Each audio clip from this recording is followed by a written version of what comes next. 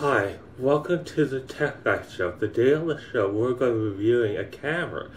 It's not a regular camera, it's an action camera. It's not very effective at all, so I hope that you stay to our show because it's going to be a good one.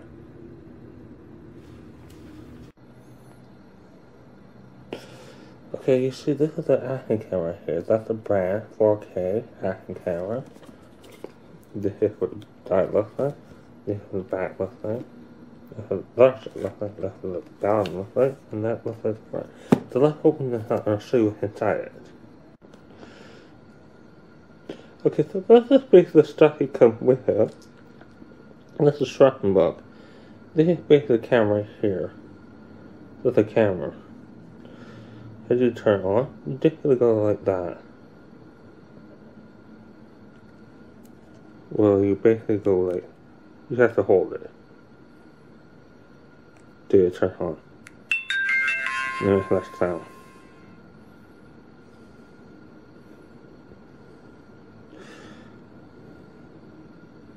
Do you think your choice has your picture view? There's that. There's that. There's that. There's that. Okay, so I get it. Okay. So we're going to be talking about this camera. Good day. Welcome to the Tech Guy Show. The day on the show, the part we're reviewing is OGL 4K Ultra HD action camera. It does come with a lot of accessories. It's good for mountain biking and rock climbing and doing all kinds of things. I'll read to you what it says in the back here. 2-inch TFT LCD screen. There's a battery, 8 megapixel, and 150 fisheye wide lens. Okay. If you're wondering about the sound quality, well, I did shoot some pictures and video just to test it out. The sound is mono, but I didn't test what the sound like is. Okay, let's leave it there. Now, in this review, we're not going to be showing any video footage, but the next one we do, with the second part, we will be showing video footage, but this one we won't. Okay, so we got that straight out. What did I think about the camera? Did I think it was pretty good? Yeah, I did think it was pretty good.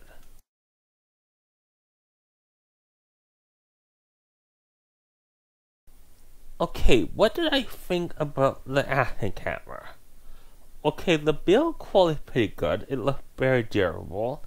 It says it's waterproof, I believe, in the front book, but there's no mention about it on the box here, so I don't know. So basically, we'll do a experiment, but not in this video. We'll do a the next video to see if it's waterproof, but not this video. Okay, did it shoot 4K?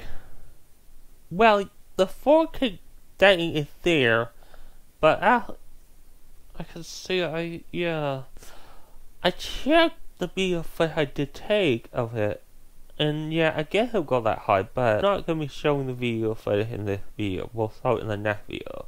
Okay, so let's just talk about the camera then. Was it a good camera? Well, I think it was a good camera. It does the job good. I think it's good for taking pictures, right? Okay, I think we'll do it here for now. Okay, we'll see you next time in the next video, because there's going to be a second part to this with video footage, and we'll leave you here with pictures I took with the action camera. Bye for now.